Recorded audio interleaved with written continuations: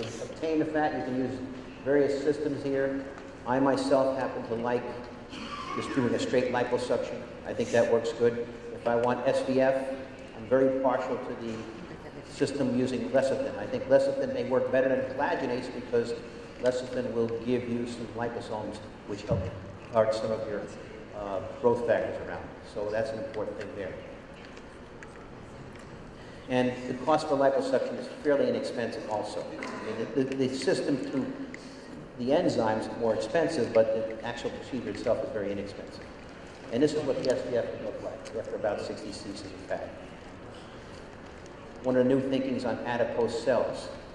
And this is why I like to use a fat graft, because we now know that adipose tissue has a very strong, pluripotent stem cell in it called a Muse cell. And Muse cells basically are found in the fat, but when you use collagenase, for instance, you're going to lose all the cells.